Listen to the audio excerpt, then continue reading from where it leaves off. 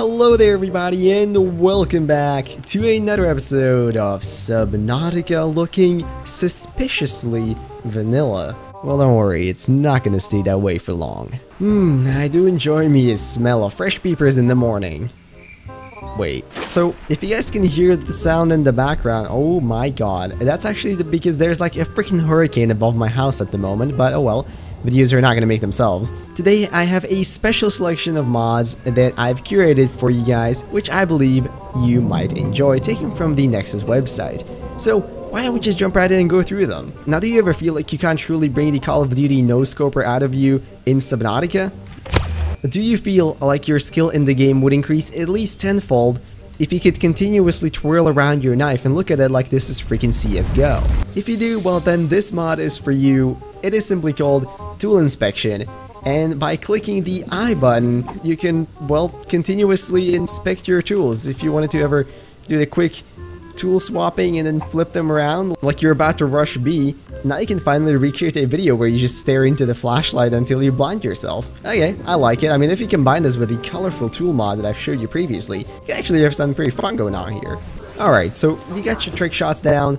What's next? Do you ever feel like Subnautica is just a little too easy? Like all the recipes are always the same, and so you already know what to expect before the game even begins? Ah yes, just the way I like it. Introducing the Randomizer mod. Well, it does pretty much exactly what you think it would do. For every craftable item, the recipe is...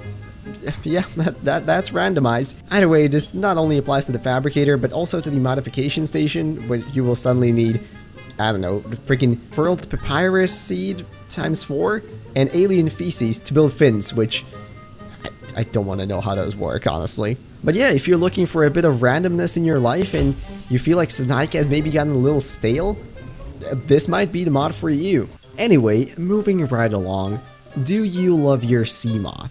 And I mean like, a lot.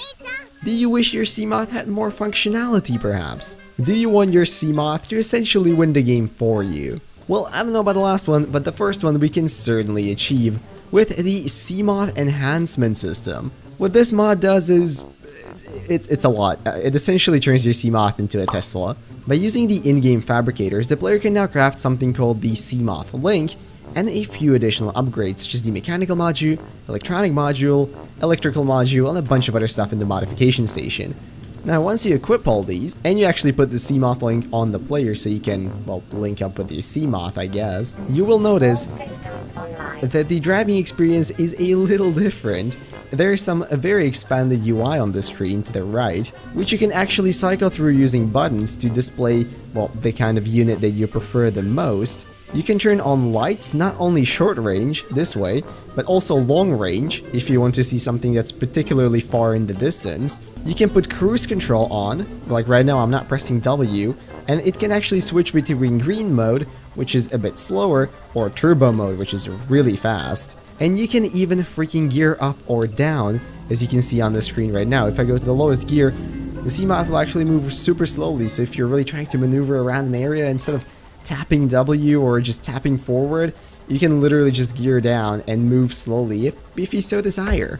Now let's be honest here, for an average player this might be a bit of an overkill, but if you love the Seamoth and you want something that's fairly immersive in the world and that could actually be a part of the vehicle, look no further than this mod. Now, with Pride Month currently going on and all, I was wondering if there is any way that we could express the celebration within Subnautica, and as it so happens, there apparently is. With the mod Pridenautica, as you might have noticed, some of the creatures are now rainbow colored, and when I say some of the creatures, I mean like pretty much all of the creatures. Yeah, that's a completely natural color. Hey, the gasopod is just expressing its pride, I guess. It's also very shiny for some reason. You know, I'm not gonna lie, I don't think I've ever seen a Reaper look quite as fabulous. Does it make it less terrifying?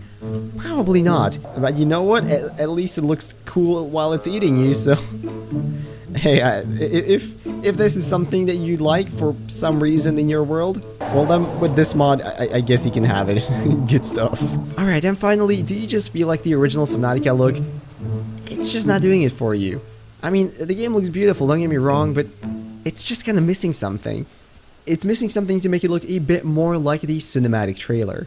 Well, if you're looking for that, look no further, because this shader preset is attempting to achieve exactly that look. This, my friends, is the cinematic overhaul, and just as I mentioned, its goal is to essentially recapture the more cinematic look and feel that Subnautica has in the, well, cinematic trailer, I guess. Now, whether it achieves or fails at doing that, I suppose you can kind of form your own opinion, but I'm always in for shaders that are, you know, playable, as in you could actually play the game with them and they're not gonna hurt your eyes just by looking at the screen. And this one, at least in some areas, certainly seems to fit that bill.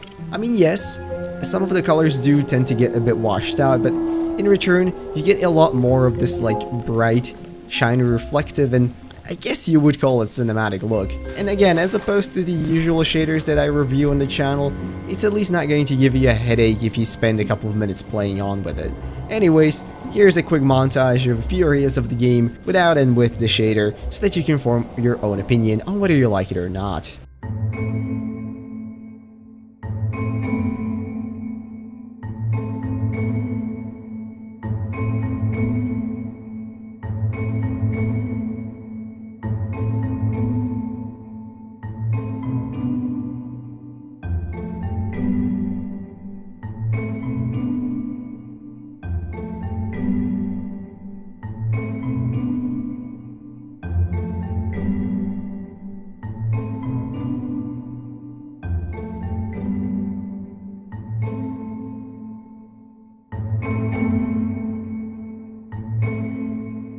But with that, that brings us to the end of the video, so I seriously hope you guys enjoyed, and if you did, maybe consider leaving a like, commenting, or subscribing. All those would be very much appreciated. And no worries, I am working on the shoutout video. Hopefully it should be coming sometime next week. It's just gotten a little bit delayed because of some scheduling issues. Anyway, you'll understand when you actually see the video. With that, I'm gonna wish you all a beautiful rest of the day, and I will see you in whatever next video I make. Bye bye.